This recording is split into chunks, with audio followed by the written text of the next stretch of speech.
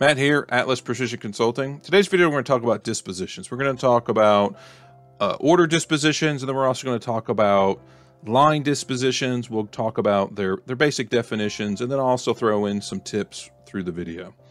So I'm starting off here with a fresh, brand new order. I have no lines on it. I'm going to right-click up in the header, and I'm going to click on Order Disposition. This is going to pop up another window, and I have 4 different options other than blank, no disposition. And let's say I know I'm going to do a direct ship, so I'm going to set this direct ship. I'm going to click OK.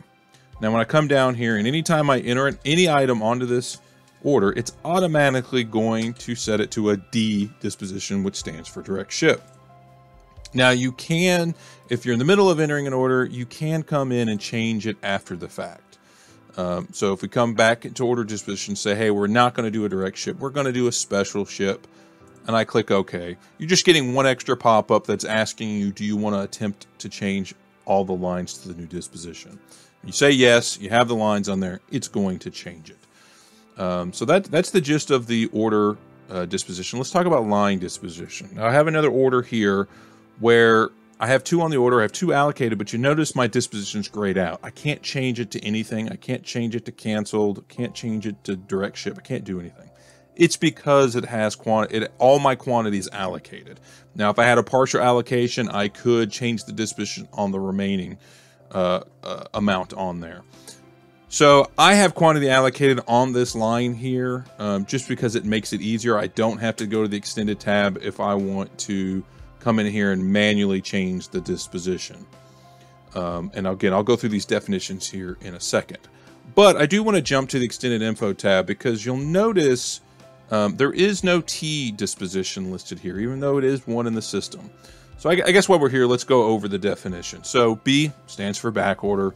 C stands for cancel. So that's a choice that you're making to cancel a line off. It's different than right-clicking and deleting a line off because it'll still show as a line on there with the C disposition. Or if you had unshipped quantity that you just wanted to go ahead and cancel, you would use that function as well because you can't delete a line that has a partial shipment on it. D, we've already talked about, that's direct ship. H is a hold.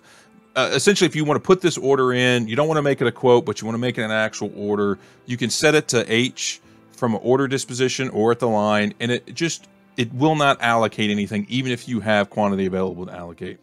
M stands for multi-stage process. Not a lot of people use that. I'm not really going to go into that in this video.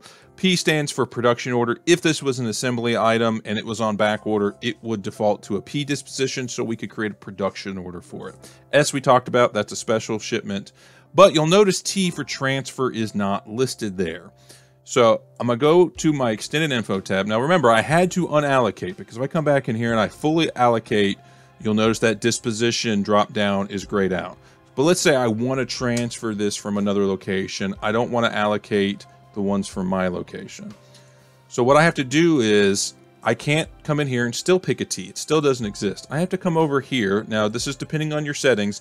If you change the source location to source it from a different warehouse, it will automatically set your disposition to T, which would then allow you to create a transfer order. So that's dispositions in a nutshell. If you have questions on dispositions or if you want to see videos on anything else, make sure you put a comment down below. Please like and subscribe. And as always, Atlas is here for your P21 needs.